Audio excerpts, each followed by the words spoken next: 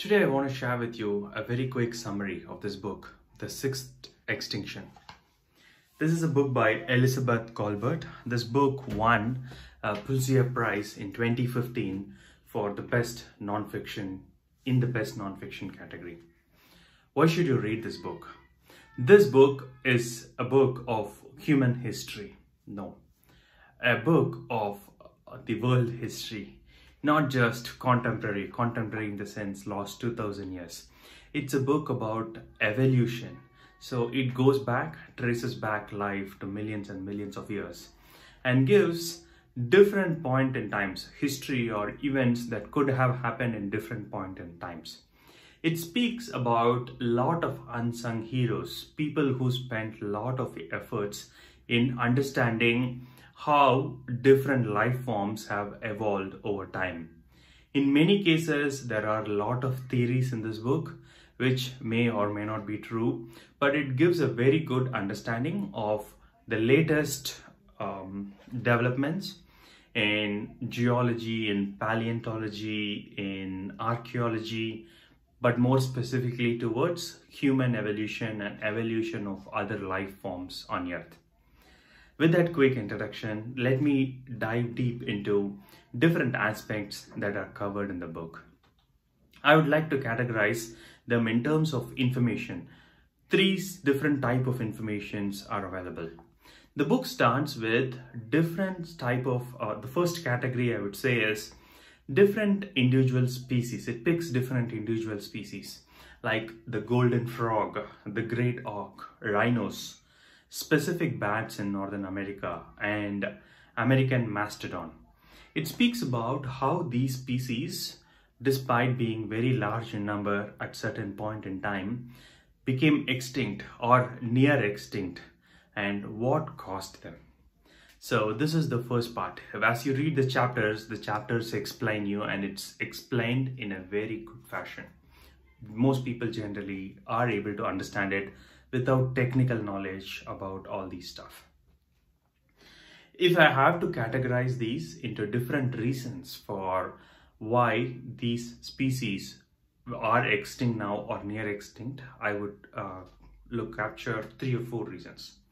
The first one, in many cases, the underlying theme of the book is we as humans are the reasons for most of these species becoming extinct. So let me tell you why. The first one is transportation. The improvements in transportation has led humans live almost in all corners of the earth. And when we travel, we take along with us other microorganisms such as bacteria, virus, fungus, and so on. And different life forms in other continents which were not exposed to these microorganisms face sudden threat from the microorganisms we carry. For example, the golden frogs and the great auk mentioned in the book, it is predicted that these are likely extinct or becoming extinct.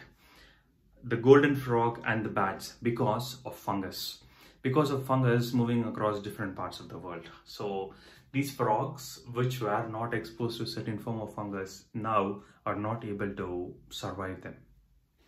Moving on. The second reason is hunting. For several centuries or thousands of years, humans, wherever they moved into, they did hunt, either for food or for fun. And this seems to be one of the main reasons for a lot of large animals extinction. From elephants to rhinos, mastodons, American mastodons, many large animals are near extinct or completely extinct today because of hunting or poaching. So that's another thing that's called out in the book.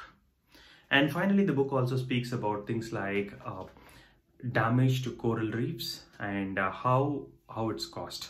It also speaks about a lot of scientific study that goes behind why these theories are formed and how conclusive they are.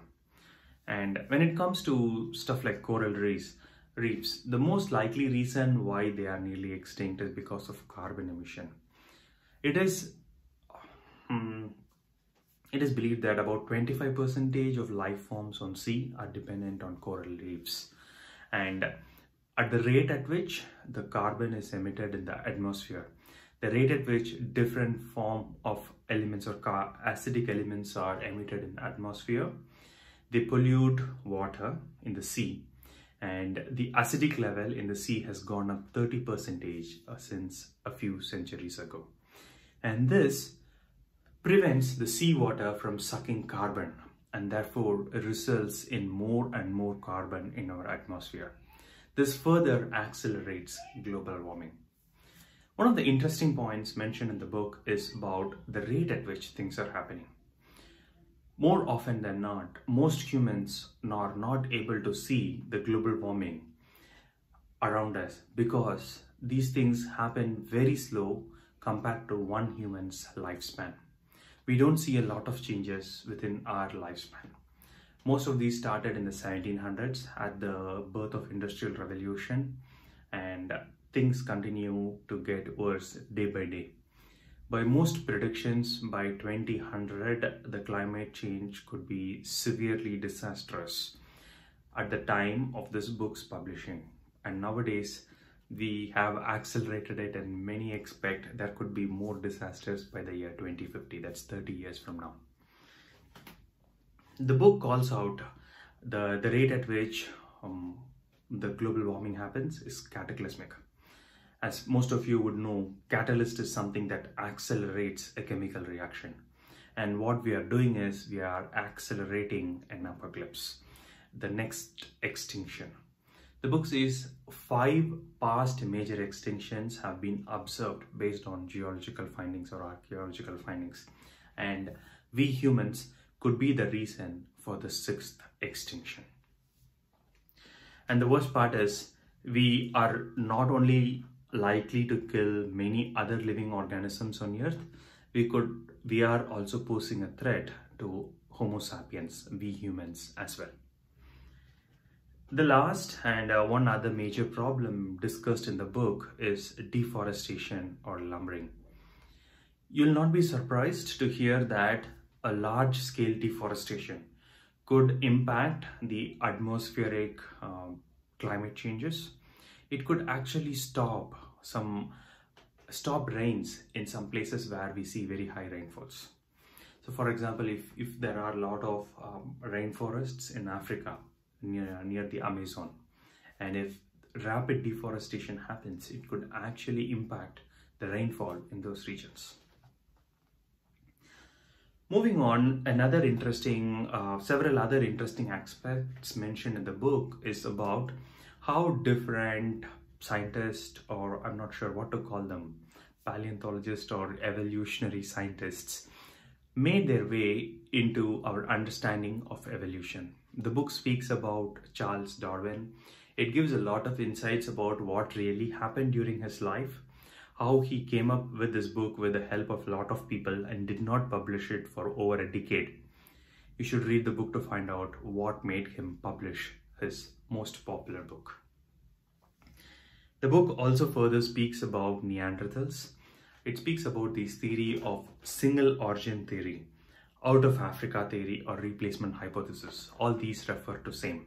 This is the idea where it is believed that we Homo sapiens came out of Africa and started spreading.